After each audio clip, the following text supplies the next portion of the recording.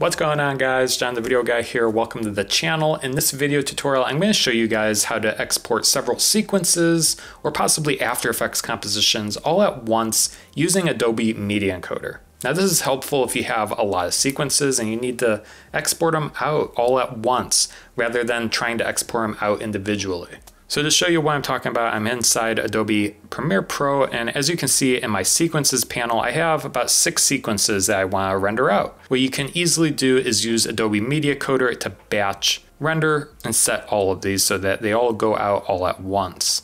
Now to do that, open up Adobe Media Encoder, and what you'll want to do is go up to File, Add Premiere Pro Sequence. Now, as I mentioned earlier, you can do Add After Effects Composition, which is another way if you have several compositions to add that as well to Media Encoder. So click that and you'll want to navigate to your Premiere Pro project. So I'm going to click on my project and click Open. And then what you'll notice is a new window pops up, basically displaying all your sequences in that project. You'll want to select all the sequences that you'll like to render out, and then click Import. Then all of them are displayed.